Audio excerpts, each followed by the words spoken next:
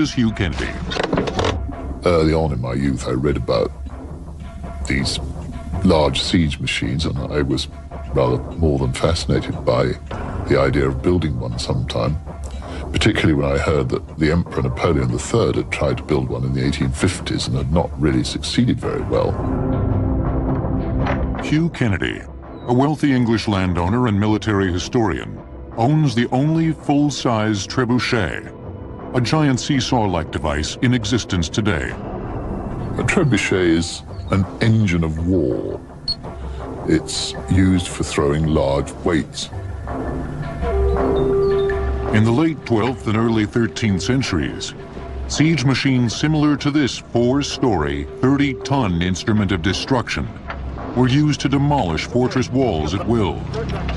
The biggest ones were capable of throwing a rock maybe weighing 600 pounds. And with a rock of that size, you can do quite a bit of damage. The trebuchet was fearsome because it was repeatable and it had awesome power. The most powerful thing, the most powerful machine on the planet at the time.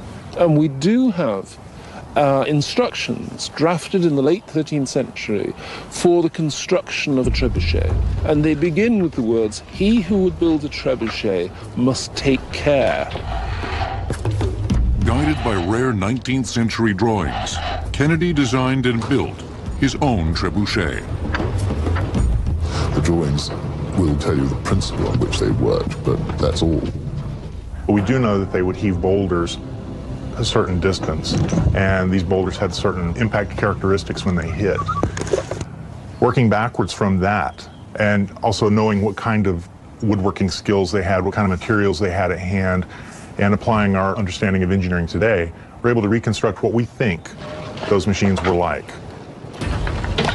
Unlike his medieval mentors who employed the massive machine to knock down castle walls during a siege, Kennedy must settle for the simple pleasure of flinging things, big things, through the air. In this case, a 450-pound piano. The excitement of this type of technology, as with many types of military technologies, as long as you're not being hit, it's pretty doggone exciting to watch. It's so graceful. It starts almost imperceptibly. It's very slow at first, and then really gracefully it moves around in this huge arc, and nothing's put it there but human effort. And it's just quite an amazing thing to see. People, even now, they just burst into spontaneous applause when the trebuchet goes.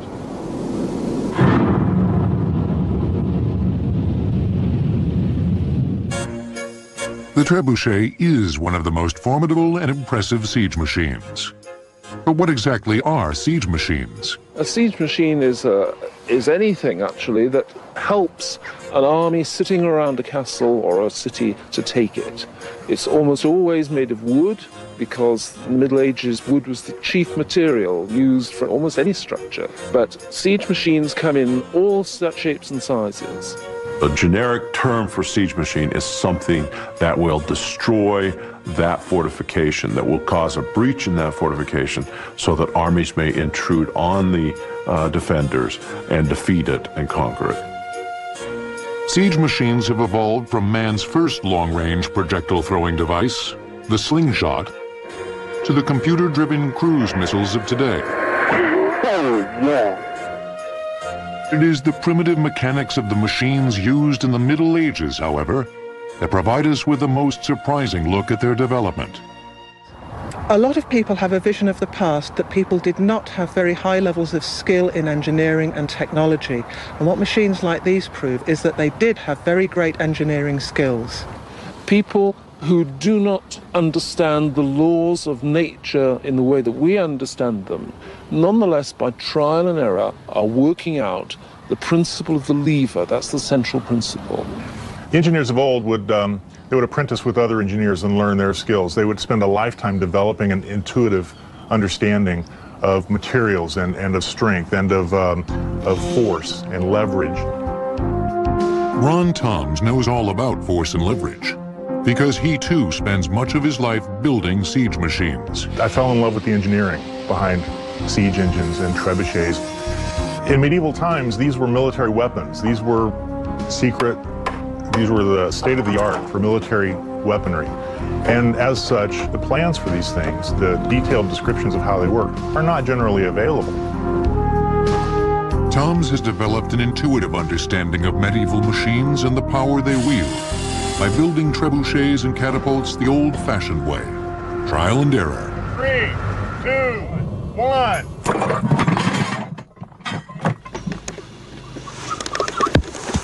Even these scaled-down machines have a force to be reckoned with.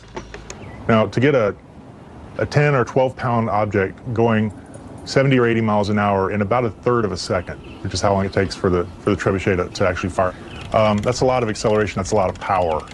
And that's one of the things that made the trebuchet so successful and so fascinating, is just how much power is capable.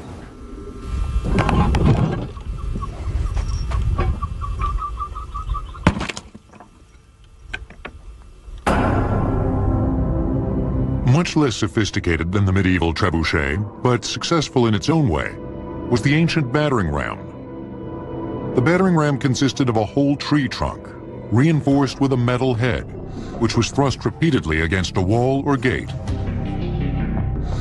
Six burly individuals with a big, huge tree trunk between them, they may be very effective as long as there are no defenders who are firing down upon them. So again, you have to protect them. And pretty soon what you begin to see are wheeled battering rams with covers over the top of them. Suspended from an overhead beam, the battering ram was rolled up to its target for prolonged attack. Rams on rollers were an essential component of Roman siege arsenals as early as the 4th century BC. While all siege machines rely on the use of force, not all of them are quite so simple. Up next, ancient and medieval siege machines that harness human power. While Hollywood has a way of marketing ancient and medieval mayhem, the images belie the deadly nature of siege machines. Attack and defense of fortifications are two of the most essential components of warfare. Each side employs machines capable of breaching barriers, ultimately forcing the other side to surrender. Siege warfare, the art of conquering a town or castle, posed special problems for military engineers during the Middle Ages. The point of a siege is that a castle controls the countryside around it. If you want to take over a country, take over a land, you've got to take the castle. But taking a castle by medieval means wasn't easy. The problem with the castle is that you can't get into it without either battering a hole in the wall, knocking the gate down, or climbing over. And your big problem is that the people on the walls won't let you do that. Well, in order then to defeat these fortifications that have been around for 4,000 years, man devised methods by which to bring the fortifications down. The ingenuity of these siege machines developed in direct relationship to the complexity of the fortifications they faced. Perhaps the most primitive siege machine was the ladder. All the way through the earliest period of the history of warfare, the ladder remains the strongest, best siege machine that is around. It's also the cheapest to make. For example, Joan of Arc testifies that she put her ladder onto the fortification of Orleans first, and she went up that ladder first. But that's the problem. Who goes up the ladder first is generally going to be met with the strongest defense against that ladder.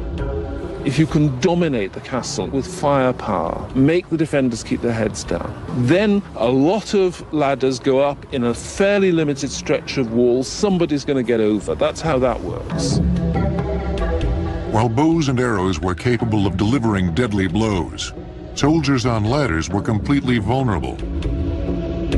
That's when armies began to develop specialized ladders with wheels on them. Covered in protective hides, these machines were called siege towers.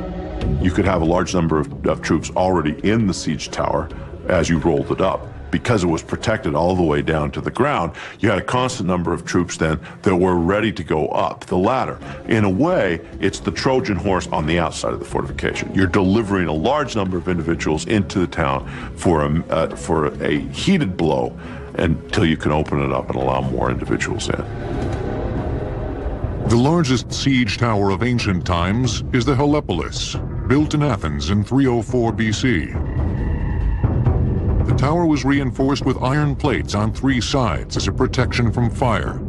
Almost 9 stories high, weighing approximately 150 tons, the tower was mounted on giant casters and propelled, presumably in relays, by 3,400 men. Artillery ports on all levels contained battering rams, archers, and a variety of missile-throwing devices known as catapults.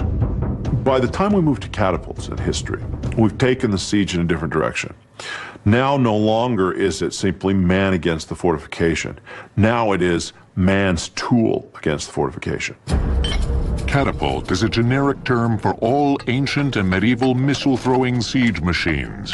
The first catapult appeared in ancient Greece in the 4th century BC.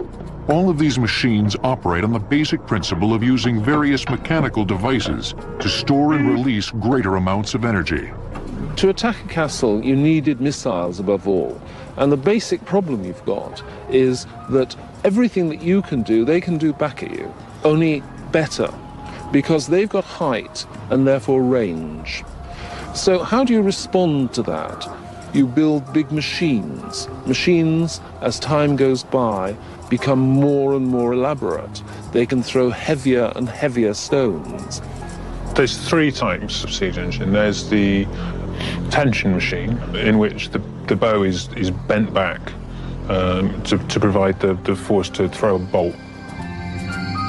An early tension machine introduced in Syracuse was the gastrophetes, or belly bow. It added on average 81 yards to the flight of the projectile over that of a traditional bow and arrow. Then we have the torsion machine, where the energy is stored in a skein of rope, which is then twisted very, very tightly. And as the iron comes back, it gets tighter. One early type of torsion machine was the bolt shooter, or oxybellus, which appeared around 375 BC and fired bolts, including 27-inch arrows with iron tips. The force of the bolt could pierce a man's shield and armor at ranges in excess of a quarter mile. Another torsion machine was the stone thrower, or lithobolos, which could fire rocks from 10 to 180 pounds. Such machines were generally used at point-blank range and were capable of stripping battlements from fortified walls. And then the third type of engine is the counterpoise engine, which, if you imagine, is a bit like a seesaw with the center set off to one side. These ancient siege machines were not only hard to move around in battle, but also wildly inaccurate. And this is where we get the development of the crossbow. The notion that you can actually use a wood or bone or composite bow arms, and then eventually metal, steel primarily, and that if you can draw that string back far enough, the energy that can be delivered to this can penetrate almost anything. Unlike the stiff wood bows used in ancient times, the medieval crossbow was a smaller, more flexible, and accurate tension machine. So accurate that it was both loathed and popular as a siege engine. There's only one weapon system that was ever banned by the Pope, and that's the crossbow. The crossbow was banned by the Pope for one simple reason. They figured it was unfair. Okay, it was too strong. It could be fired by individuals who are less skilled than the archer. It could be fired by almost anybody. And it becomes a very interesting development of technology over skill. Introduced into England by the Norman invaders in 1066, the crossbow was attached to a stock and could be kept loaded without effort from the soldier. The stock allowed the bending and release of the bow to be mechanically assisted, increasing its ballistic force. With the addition of sophisticated cocking mechanisms in the 13th and 14th centuries, which allowed the soldier to draw back the bow with ease, the crossbow fired a missile a minute with a maximum range of 380 yards, 100 yards further than the ancient bow. Coming up, a medieval castle and its working siege engines.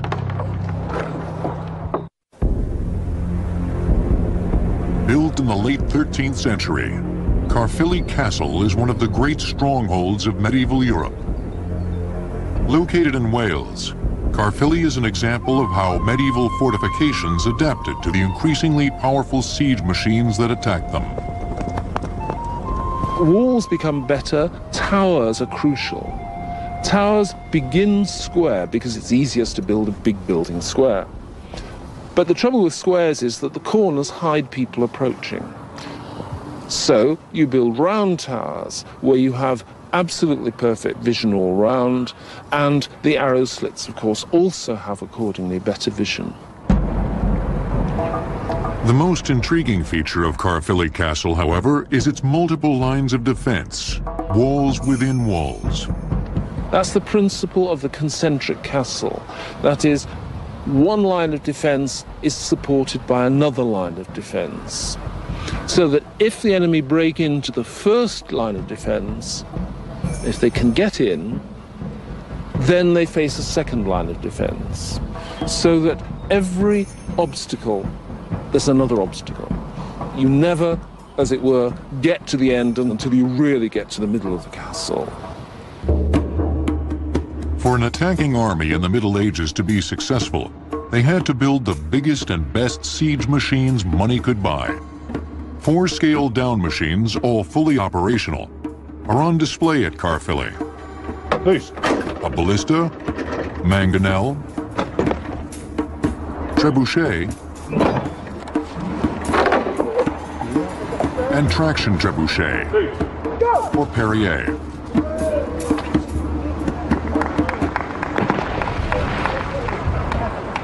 These machines are babies in comparison to what could have been achieved.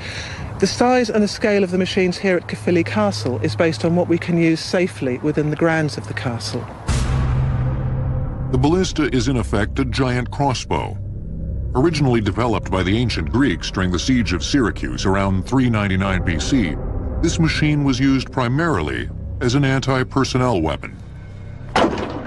It uses 2 vertically mounted skeins of rope, you can see here, and unlike a normal crossbow, you'll see that the arms are solid. There's no bend in those at all. As the string is pulled back, you can see there those skeins starting to twist. Now, the farther you pull it back, the more tension you build in those skeins, so that eventually, when you get it all the way back to the trigger here and hooked over, it's that gives the engine its propulsive force. The whole thing is mounted on a kind of crude universal joint at this end, which allows you to move it up and from side to side. This half-ton ballista fires deadly darts or bolts made of beaten brass or bronze.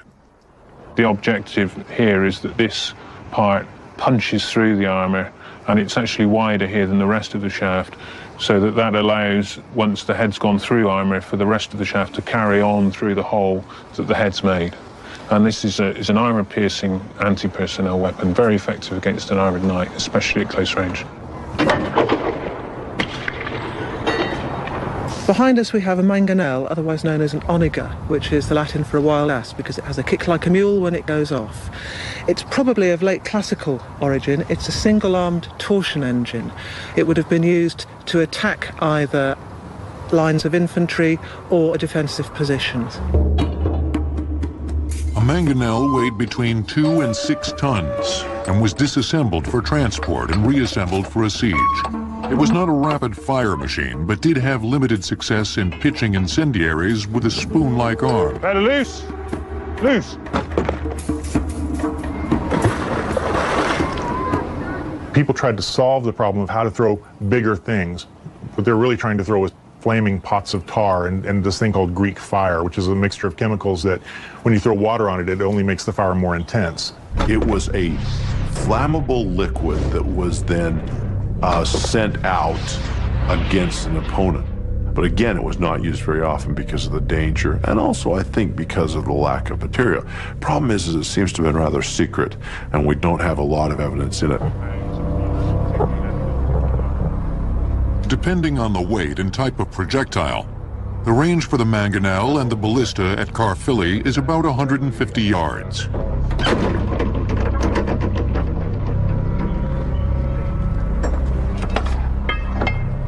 The largest and most effective siege machine ever invented is the trebuchet, which according to medieval experts holds the distinction of being the most powerful form of mechanical artillery ever devised.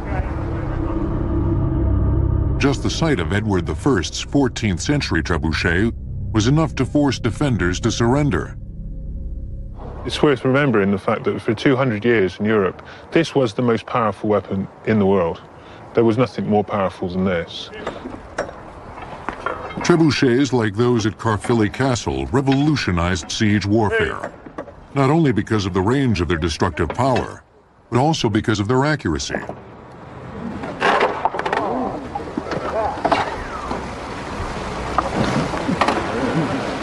These machines are very accurate. Provided you keep the missiles perfectly round and exactly the same weight and you don't touch anything, it will hit the same spot time and time again. Now that was necessary actually because in order to even hope to penetrate one of these massive walls, you needed to keep hitting the spot time and time again. We'll take the slender by hand. The trebuchet draws its remarkable power not from twisted ropes, but from gravity. At the short end of this giant seesaw-like engine is a counterweight. Well, this one here has got about 2 tons in the counterbalance box. It's sand and rock. We know lead was used. Now, lead's much more dense, and for a cubic metre of lead, it weighs about 11 tons. So if we fill that with lead, it will be a hell of a lot more heavier than it is. At Caerphilly, a crew of 7 to 9 is needed to pull down the 20-foot arm and cock the counterweight. A 24-pound concrete missile is then placed in the 30-foot sling.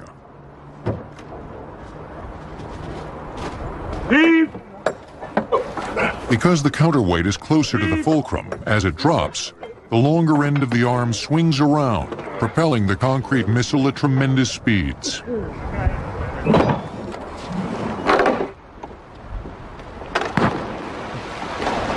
I have been party to an experiment where a laser gun was used to track a missile, and we clocked it at 125 miles an hour, and that was a 350-pound sandstone ball.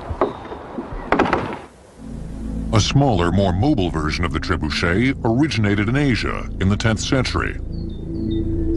It's a simple machine, much like our Perrier, where the pulling power of a team of people on one end of an arm pulls down a weight at the other end and shoots it off. That's a Perrier or traction trebuchet.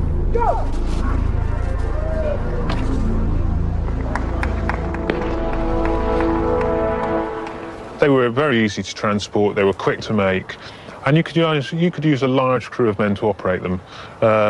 So it's quite typical that you would have had 5 or 6 of these in a row, maybe, attacking any given section of wall. The early traction trebuchets fired projectiles weighing up to 130 pounds at a distance between 90 and 145 yards. The real advantage, however, is that they could fire 5 or 6 times a minute. By the 13th century, the trebuchet displaced all other siege machines and continued to hold its own for the next 200 years, despite the growing popularity of gunpowder. Up next, explosive-powered siege machines. Harnessing the explosive force necessary to propel a projectile would be the vital step in the escalation of siege machine technology. But the invention of the cannon was dependent on gunpowder. We're not exactly sure when gunpowder is invented. It does appear that it was invented in China somewhere before the 10th century AD. It also seems to have gone to the West. What's distinctive about the Western use of it is the almost immediate attempt at the very end of the 13th century to put it in a tube and use it to fire balls of some sort or other, usually at fortifications. You have to realize that it had been known in the Arab world for well over 100 years and hadn't been used like that, and had been used for hundreds of years for different purposes in China. But they had never, as it were, sought the development of the cannon in the way that the West did. Roger Bacon, who was considered to be one of the great scientists of the Middle Ages, He says, if you could take this gunpowder, which is a combination of carbon, of saltpeter, and of sulfur, and you could enclose one end of a tube, that gunpowder would be able to push out a projectile. That was the basic principle behind the cannon, the first explosive siege machine, developed in the 13th century. First cannons were pretty crude. They looked a bit like big, lumpy vases laid on their sides, with a flared muzzle and a fat chamber to put the powder in. And they were very inefficient. The early cannons were inefficient because engineers had yet to harness the explosive nature of gunpowder. Gunpowder is very slow burning. You have to pack it tight to make it explosive. In so doing, you deprive it of air. So the gunpowder itself burns very slowly, a bit like a firework in the bottom of these tubes, and therefore projects the missile very badly. So what looks flash, bang, smoke, pretty spectacular, actually, even if you're on the receiving end, isn't that effective and certainly isn't very accurate. Even though the early cannons were inaccurate, they were used alongside catapults and trebuchets at the Siege of Tournai in 1340, and again at the Siege of Calais in 1346, because they were intimidating to defenders. It took nearly 200 years to realize that if they granulated gunpowder, that is, they mixed the powder in the correct ratios, then soaked it, usually in human urine, then dried it. It dries into a cake. You break the cake up and you get granules. The granules allow plenty of air in the charge and the gun becomes much more efficient. By the 15th century, cannons became an effective siege machine. Cannons can begin to bring down walls of fortifications, and fortification consequently have to develop. In Scotland, King James II had a cannon called Mons Meg that fired a 19.5-inch iron ball 1,400 yards. This was the beginning of the end for high-walled fortifications. This castle behind us stood a several-month-long siege in the 17th century against very effective cannons, because the sheer weight of masonry here is still very effective. But castles like Caerphilly were rare. By the 17th century, improvements in casting techniques and the standardization of the iron ball helped make the cannon the definitive siege machine. Not only did the cannon change the nature of siege warfare, but it also changed the face of fortifications forever. They began to make castles so that they could contain batteries of guns. And they developed this distinctive form, the star. They built castles in a different way. Rather low walls, rather deep ditches in front of them, multiple ditches, cleared areas around them to give fields of fire. Garrisons became bigger, and they had lots and lots of cannon in them, big cannon as well, so that they could outrange the enemy. But not even these fortifications could withstand the ever-increasing accuracy and power of cannon fire. A siege that used to take years now took only months or days. Becoming too expensive to rebuild, high-walled fortifications were finally robbed of their value. High, thick walls as a means of defense hit the dirt for good, and with it, one of the most essential obstacles in siege warfare.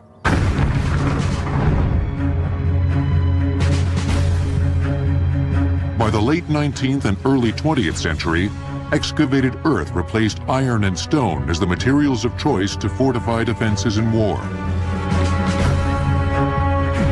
In World War I, these defenses went underground, as siege warfare turned into trench warfare, and with it, a new siege engine emerged. Tanks were certainly conceived as a siege engine.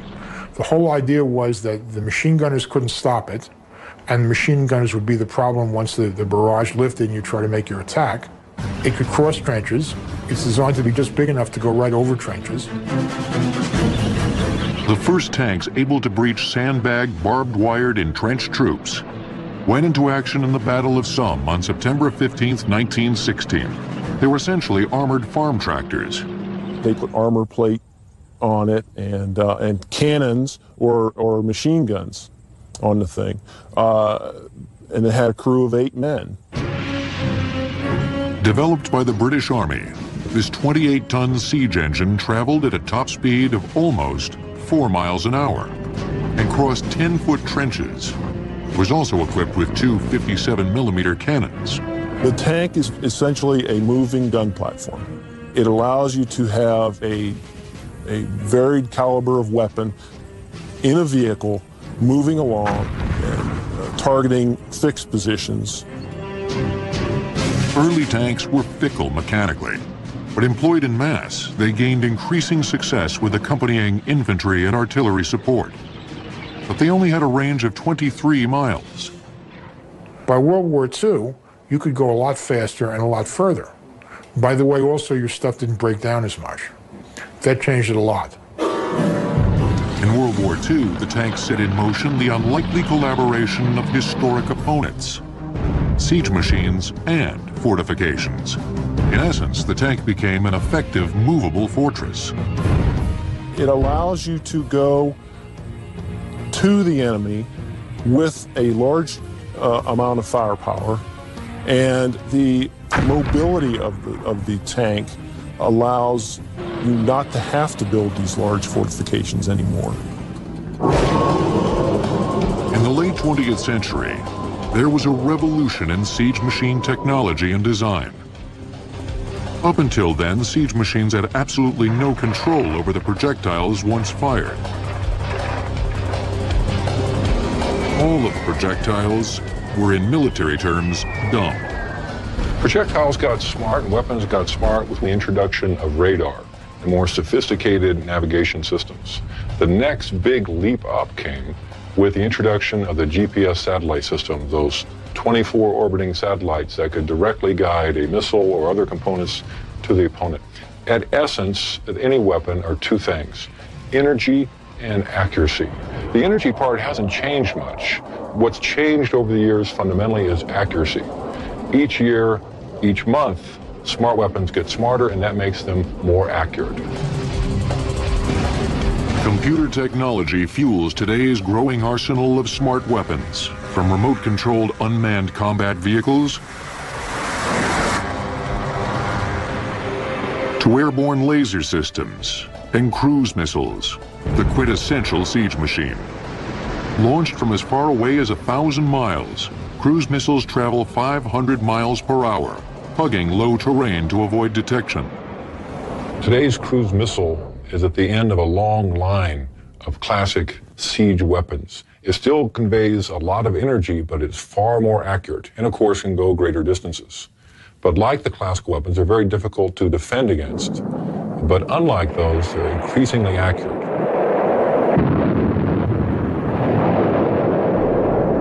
The smart projectile is now a universal siege machine, capable of breaching countries and continents anywhere on the planet. The cost of cruise missiles continues to fall, and more countries are acquiring them. And the trouble is, there's no good way to defend against a cruise missile once it's launched at you. It is like trying to knock down a bullet with a bullet. And that is a fundamentally destabilizing force in modern warfare. While the age of formal siege warfare is long past, the development of siege weapons continues. Are we as a species hardwired to attack and destroy fortifications of all kinds just because they are there? You just can't dispute that we are an adversarial species. We do value our safety and protect ourselves. And so it's part of the human condition that we will always differ with each other. We will always fight each other, and we will always defend ourselves against each other. The real legacy of all the siege stuff is that every time people thought that it had been decided in the favor of the defenders or the attackers permanently, it turned out to be a very unpleasant surprise for someone. And maybe that's the most important lesson of all, that these things are not permanent, and it's much more a cyclical thing. It goes around. I think the notion that it boils down to men over technology, is as true today as it was then. And I think that that is what we have to remember. Military technology is always dependent upon that person who is developing it and who is also utilizing it and also defending against it. Up next, a new twist on the old siege machines.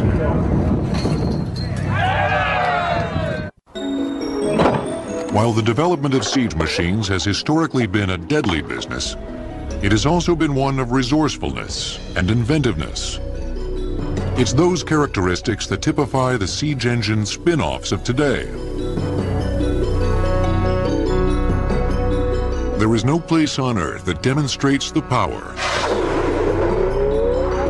grace, and crazy ingenuity of modern-day siege machines more than the World Championship Pumpkin Chunking Contest. You can't say pumpkin chunking without a smile on your face. That's right. Pumpkin chunking is to these would-be warriors what firing 200-pound rocks was to their medieval counterparts. Once you start throwing stuff, you just have to go and throw some more stuff with different machines and keep building stuff. There's just no going back. Pumpkin chunking began innocently enough in rural Delaware in 1986, evolving out of a barroom duel between Big Bill Thompson and a couple of his friends over the designs they fashioned on cocktail napkins. Draw machines on napkins and stuff like that and threaten that you can beat the other guy, and then we set it up for a date the week after Halloween, come out high noon and challenge you with your best machine.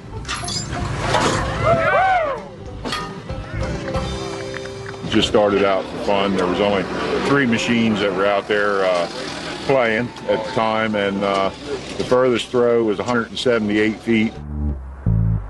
Today, the annual contest draws 30,000 spectators and features more than 60 different contraptions, all of them based loosely on one kind of medieval siege machine or another.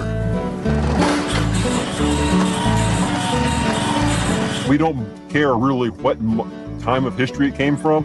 We take whatever's good from whenever and try and use and build the medieval machines stronger and more accurately. This is a regulator. It's an ancient trebuchet, it's an old wartime machine, is what it's prototype after. And it's made of scrap steel that we found out here in the yard. There's actually a burnt down trailer that I cut in half. And before that, it was the trailer I lived in. But we thought it was a nice frame. Put a catapult on. Fire in the hole!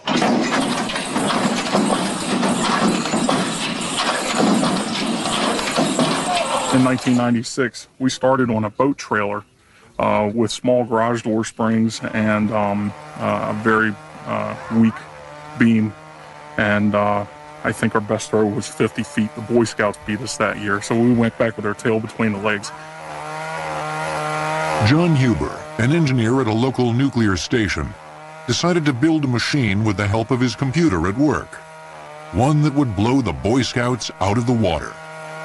We loaded this whole thing in CAD and broke it 5 times before we got all the weld geometry right and the materials. And there are welds on this machine that see 196,000 foot-pounds of force. To demonstrate, Huber spray painted a pumpkin fluorescent pink so our camera could follow it in flight. We saw it launch, but we never saw it land. And for all we know, the pink pumpkin is still up there. That baby went out there. For the contest, the rules are simple. Pumpkins must weigh between 8 and 10 pounds, leave the machine intact, and not be propelled by explosives. After that, you can pretty much figure that one man's junk is another man's siege engine prototype. There's no prize money involved. Just a bragging rights. The right to say you're the world champion pumpkin chunker. I was the first one to ever try plastic pipe, and it worked. It didn't blow up in my face or anything. And we cranked that sucker up and put a pumpkin in it, and it went 2,655 feet. Those are bragging rights. And that was the world record for an 8-pound pumpkin pitched from this modified air cannon back in 1995. While chunking a pumpkin, the farthest usually captures the crowd's attention. There's nothing quite like a siege machine with accuracy. We haven't hit anything yet. Actually, no, yesterday we did hit that truck. We hit her twice in one shot.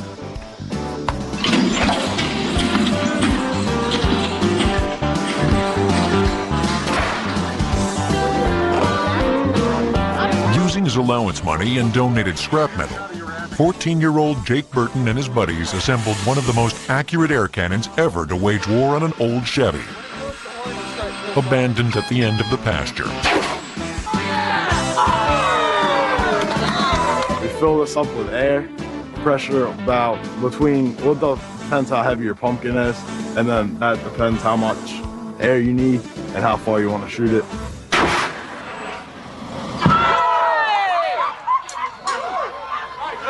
We can shoot pretty much anything that fit in the 8-inch barrel and that isn't too heavy.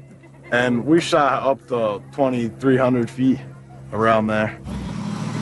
Unlike soldiers in the Middle Ages who used siege machines to break down fixed defenses, chunkers just can't resist the simple pleasure and irresistible power of flinging something, anything, through the air with their ingenious devices.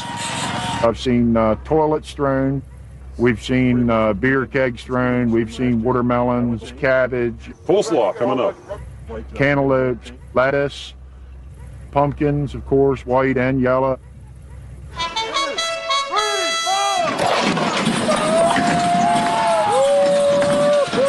You make somebody laugh, you got them. But there's not enough laughing going on. You got to let your hair down and play and enjoy life a little bit. And that's what this is about, the whole festival.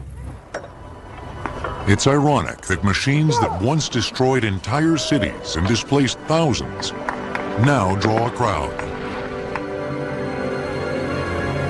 From time immemorial to the 21st century, there has been an enduring fascination with the primitive mechanics and brute strength of siege machines.